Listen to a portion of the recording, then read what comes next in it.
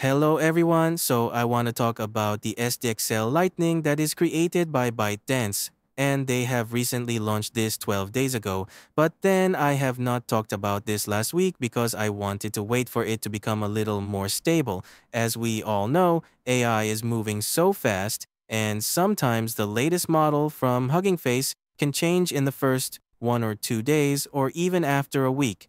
Like previously, we had Stable Cascade.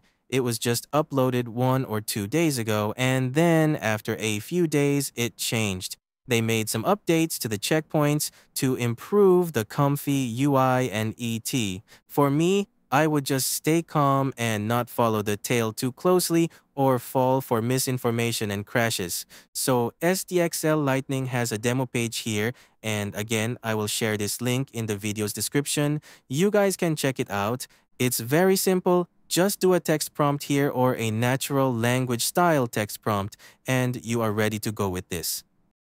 Basically, this uses very low sampling steps and very low CFG number settings for XDXL image generations. In this video, I will try these 4 steps. Okay, so basically, they have released 2-step, 4-step, and 8-step models individually that you can download as separate files, and I will talk about that later. They have also released the all-in-one checkpoint models for ComfyUI, and they have the Unet checkpoint models for Diffuser. Additionally, we have the Lora's files for Diffuser and ComfyUI. As I am using ComfyUI, I will be using the all-in-one checkpoint models and the Lora's files. I will test these two together, and I'm going to use 4 steps for this testing experiment because they are not going to put everything in one file here. As you can see, when we click on the files versions, you see this 1-step, 2-step, 4-step, and X-step.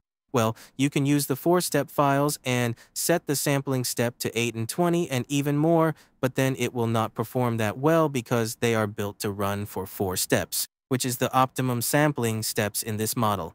And if you use X-step, then you will use X-step for the best performance in X-step model files. So, let's try it here. First of all, if you need to download these Lora's files, and then the checkpoint files are good enough for ComfyUI. If you're using diffusers, then you have to download the Unet instead of the checkpoint models for this one. It's as simple as that. And once you download the checkpoint models, again, put them in your models checkpoint folders, and for the Lora's files, put them in the Lora's subfolders. It's as simple as that, just like what we normally do for checkpoints and Lora's files. Okay, so I'm not going to go through how you save your files and drag and drop them into those folders because that is a very basic step that we have covered in many videos already. Let's take a look at that. Here, I have the Lora models of the SDXL Lightning. I already have the 4-step model, which is similar to the LCM concept we previously used with LCM Lora. In this case, it's Lora for SDXL Lightning, so choose that instead of LCM. And then we follow the steps only here. Set the sampling step to 4 and CFG to 1. Now I have tested other numbers for CFG like 3, 4, and even up to 8, but that will oversaturate the AI image. So if you have 4 steps, CFG1 is good enough. Even when I set it to CFG2, the image becomes oversaturated with color saturation, like this one. As you can see, it instantly generates the image. It's fast as it is. Here, I have 2 samplers. The first one is set to 0 seconds, and the second one is the second case sampler, which I'm using to enhance the image that will be less than 2Q. That's how far we go, how fast we can use SDXL Lightning, which is very similar to SDXL Turbo. It's almost real-time generated, but compared to SDXL Turbo, it's simpler to connect. We don't need extra custom nodes to generate images, just using normal checkpoint nodes and Lora's node, and you can generate an image with that. The concept is very similar to LCM, with very low sampling steps and CFG, and you can run it without any problems. You can use normal schedulers or use the SGM uniform, which performs better for image generation using SDXL Lightning. I found that using Euler Ancestral is the best one to perform. So that's the setup so far. Let's try it with a new workflow diagram here.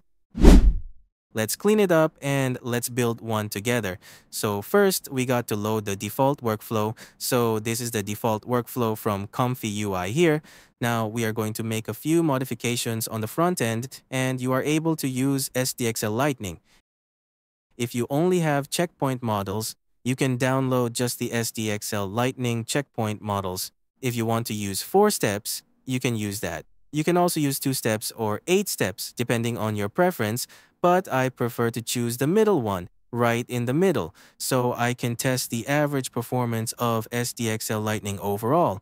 Right here, you can simply choose the checkpoint models of SDXL Lightning and enable that. So it's pretty easy to set up without any modifications on the front end here, and it's totally different from SDXL Turbo. When using SDXL Turbo, we had to use special custom nodes for connecting, but here we don't need any of that. So just set it to 4 and let you guys check it out. I'm using the SGM uniform, and we can take a look at this one. The first time loading, it may take a while to load up the checkpoint models, which is normal. But then, as you can see, the speed of generating images in the case sampler takes no seconds. Yeah, just no seconds here. So let's set a preview and track one more time.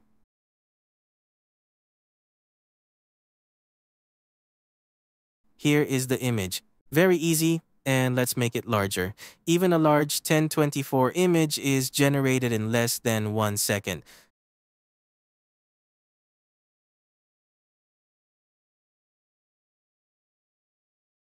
So if I really use this model to generate images, I will use 2 samplers because the first one takes less than 1 second. That way I can have more time to create another case sampler. Maybe I will do a latent upscale here for very basic custom nodes or ComfyUI workflow. I can do some very basic stuff here and generate fast. And again, I don't need to go very complex, doing all those crazy fancy stuff, connecting 100 nodes here to create a good image. That's how it's working. And let's see.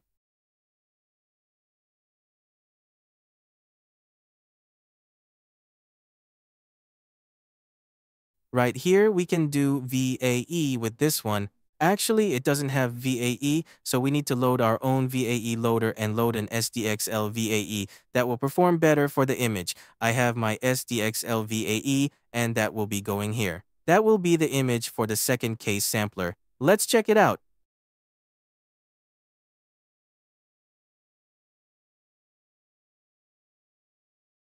So this is the first example, and now we have the second one coming up. Well, the second one is going to be slower because I took 20 steps.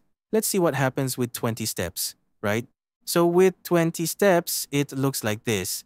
And as you can see, I didn't set anything. I just loaded the case sampler and let it run by itself.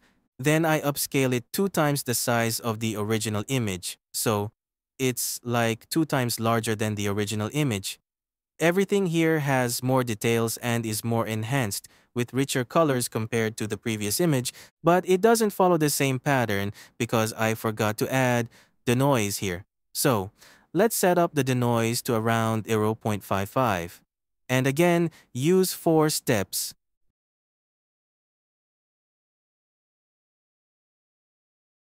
Let's see the speed and performance of this. Again, set the sampling scheduler the same way, and let's try it out.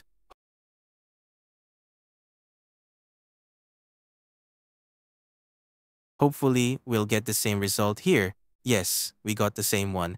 As you can see, we have more details here compared to the previous image. It's not just a solid rock, but we can see different rocks and trees here. That is the basic process of using checkpoint models to load SDXL Lightning. Now, let's move on to another example using Lora to load SDXL Lightning.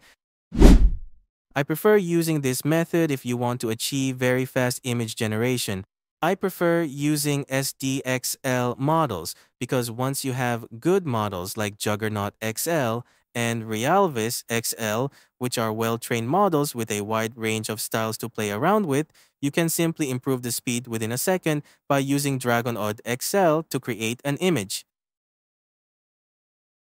Moreover, this method is more flexible because I can use other Lora models. For example, I have Lora Beautiful Girl for Jordan 2, which is another Lora style for enhancing based on the checkpoint models. After all, I can pass these models to this workflow and that will yield better results.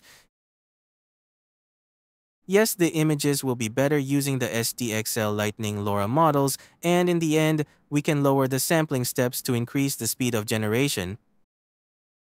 Let's try 4 steps and 1 CFG. We can use a futuristic text prompt for this example. As you can see, the first time loading may take some time due to different checkpoints and configurations. However, subsequent loadings will be incredibly fast. Even in the second case sampler, it only took 2 seconds to generate the entire image. This image has been latent upscaled 2 times using a latent image size of 1208A768, and this is the result of that upscaling. So basically, I can incorporate more Lora styles here along with the checkpoint styles and other additional Lora styles before passing it to SDXL Lightning. This allows me to lower the sampling steps in the case sampler, and it's my preferred method of using SDXL Lightning rather than solely relying on the checkpoint models. With this approach, I have the flexibility to apply special fine-tuning to the checkpoint models or even use Lora models. So the performance is the same. All these images are generated in under 1 second when using one case sampler. So it's acceptable and suitable for my needs. I'm not too concerned about the speed or performance, especially since I have an NVIDIA GPU 4090, so it's not a major issue for me. However, I wanted to test the speed and how fast it can generate a large-sized image with at least average quality. I can't claim that these images are of excellent quality, but they have a very good average quality considering the low sampling steps and low CFG use. This is how you can achieve fast image generation using SDXL Lightning. When compared to LCM and SDXL Turbo, this method is much simpler to set up. Just load the Lora model, choose the SDXL Lightning Lora option, lower the steps, and you're good to go. You'll have lightning fast speed using SDXL. I hope this inspires you to explore this approach. It may not be suitable for all scenarios, but it works well when you want to quickly generate an image to get initial ideas. Once you have a better base image, you can enhance it using other samplers or incorporate it into another workflow to further refine the details. That's how those low sampling step, fast loading generation models like SDXL Lightning, LCM, or SDXL Turbo are used. So one more thing I want to mention, the animate diff workflow for this SDXL Lightning. I have tried out with the workflow gen or some videos, but it is not really performed good in detail and buried. Even I set up to step 10 and CFG2, it is still blurry. So I'm testing for more, give it some time, see if there's any improvement or maybe using other way of connecting animations using SDXL Lightning. But I don't think it's a good choice to use SDXL Lightning for animation, just the same concept as SDXL Turbo. So see you guys in the next videos. Have a nice day. See ya.